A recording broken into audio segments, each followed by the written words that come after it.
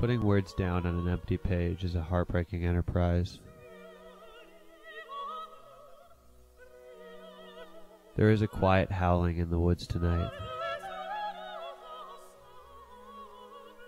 I begin there, in the madness, sleeping under the birch bark and the briar rose, barking at silence at the moon. There. Can you hear it? Like a snort from a dreaming drunkard.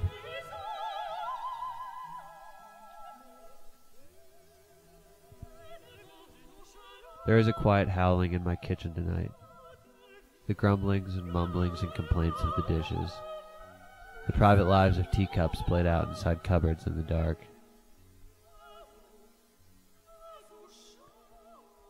And here I write about it all, trying, placing heavy bets with words.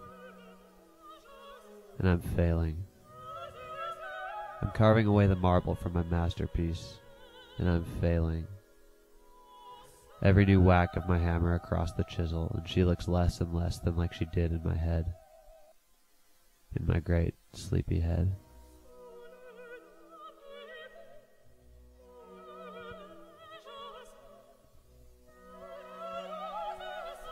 I was glad to pass the summer fishing lazily for her, deep in the sunlit dregs of my head. But she never showed up. She just slumbered down in the murk, just as my dishes napped behind their cupboard doors. And here I watch the autumn arrive as I scratch words into this beautiful white page, praying they'll be the right ones. And they never really are. I part with thee, dear page, now splattered with my titterings, doomed to spend eternity chained to these few hundred words, the words I have given you, something about howls and the teacup sea. Maybe they'll loosen in the months ahead, ferment into some gold and harvest wine that we never thought to have.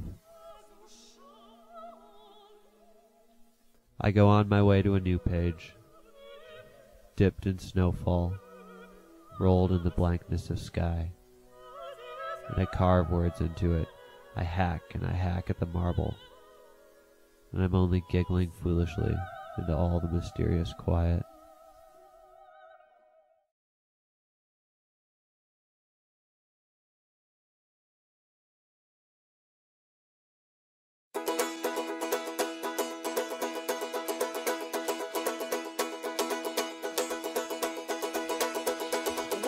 Dear Maggie, Ben O'Rourke woke me up from a troubling dream I was having on a hilltop. Am I doomed to meet all my soulmates on the tops of hills? There we were, cast out somewhere in the rolling pastures of Nova Anglia, and we decided then and there to give into the beasts in our bones and conquer the world together.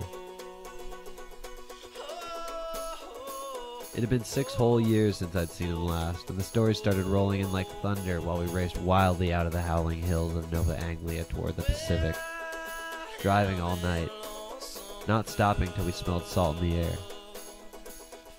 At 8 in the morning we squealed into town and pounded on the door of our old friend Trix, calling her and her dog Astra out to waffles and coffee and cigarettes. Don't ask me how I know.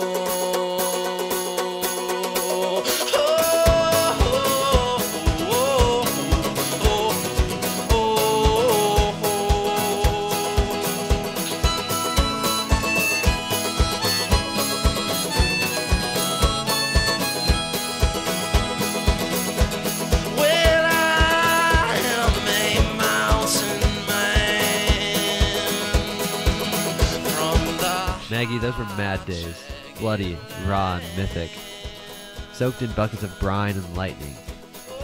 This was earth walked by the wandering giants of the 50s, the hatching pools for swarms of ideas dreamed up by the young and beautiful and chaotic. They exist as a single organism, mutating, growing, tripping over itself yet moving ever forward with an awkward, steady grace.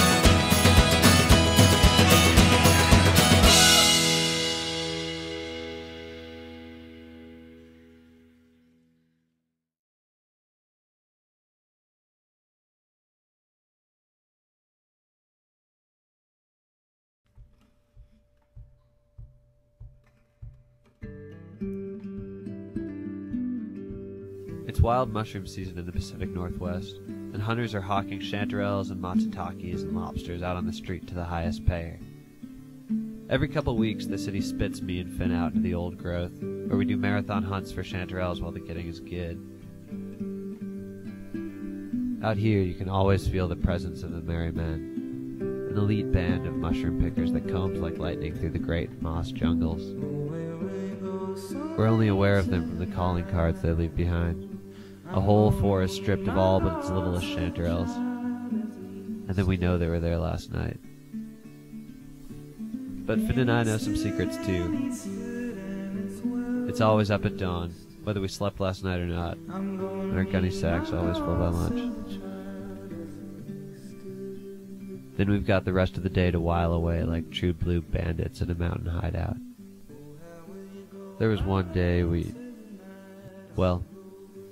once there was a perfect day.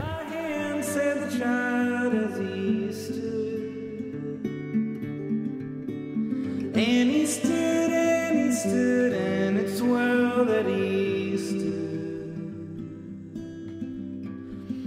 With a strong staff in my hand, said the child as he stood.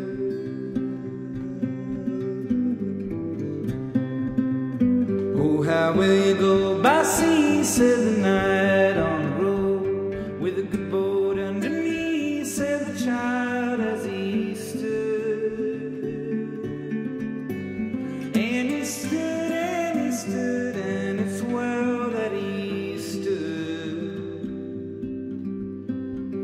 With a good boat underneath, said the child as he stood.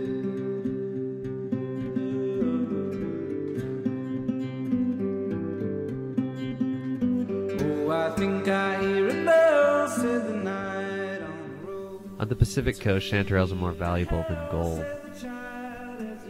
We pay for our pancakes and our coffee with handfuls of fresh, dirty mushrooms, and the owners are always glad for our business.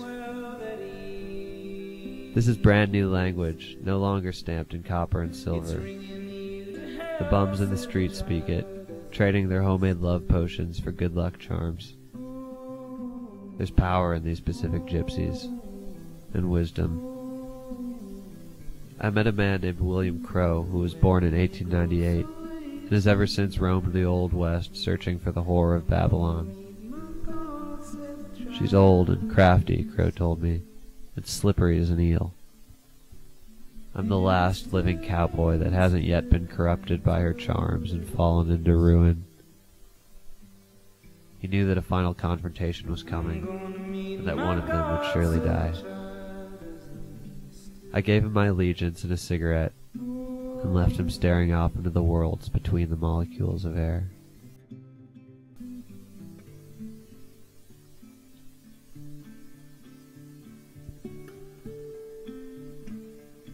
Everything there was to make got made ages ago, and now we're just in a beautiful mess, doomed to stitch together the remnants of recycled and re-recycled culture, looking for some way out. I'm not sure if there is one. Earlier tonight I came to in some little 5-cent bar, staring dumbly at the back wall, when I realized someone had written a story on it in pencil. I started reading.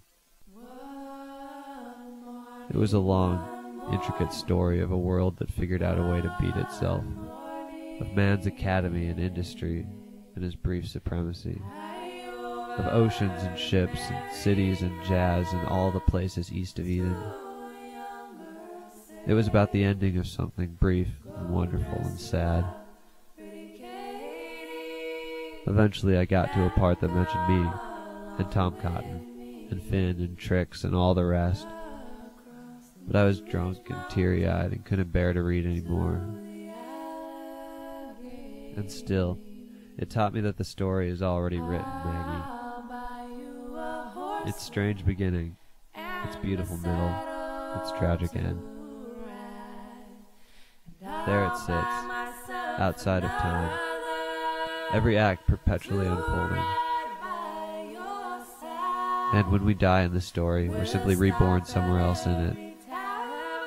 And so my father right now is a boy in the foothills of the Carpathians, lost in the 7th century. And so my mother right now is growing up in an ancient Japanese tea house. And maybe you're growing up in a future I can't even imagine, near the end of the story, playing a part in humanity's last waltz before the crashing conclusion.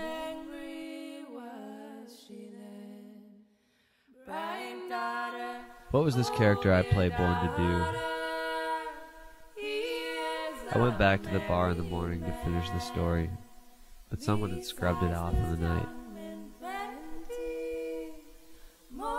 I'm not content, Maggie. Finn and I are in danger here. Energy grew over the city like blackberry vines all summer long. But now apathy is here too, pulling down on the corners of the gray skies. A single raindrop can kill. An empty morning can do worse. Finn's heart is failing without the sun, and as October trudges along into November, he's starting to slip into these long moments of gloom. The danger of the young and creative. A whispering in the night that can only be heard by those who've traded their bread and their homes for wolf's ears. The voice sneers at him from somewhere behind the new moon, jeers anonymously from the crowds in the street. I've got to earn my keep, he told me. I've got to grow roots or I might just shoot myself. I looked into his eyes and saw generations of potato farmers, homesteaders, breadwinners, and I felt sad for him. For I'm homeless now, an orphan marionette with my strings cut off. But how dare I subject my friend to the same fate? I love the earth, but I grow best in air and fire, sleep in thunder clouds, dream in heavens. I'm a minstrel of melody and shadow, but these don't fill a man's soul too full, and Finn's got one of the hungriest souls I've ever known. So it's goodbye to the mist and the moss. Finn makes to chase the sunlight, I make to chase after a thief. So for now we're sticking together. Did we accomplish anything here? My pockets are filled with nothing but stories. Finn's are mostly filled with regret. But I know that someday, when I'm an old man, when I relinquish the present world and retire into the winding corridors of my own memories, I'll eventually stumble back into that perfect day. It sits there, even now, waiting for me. And, well, I guess that's good enough. Jack.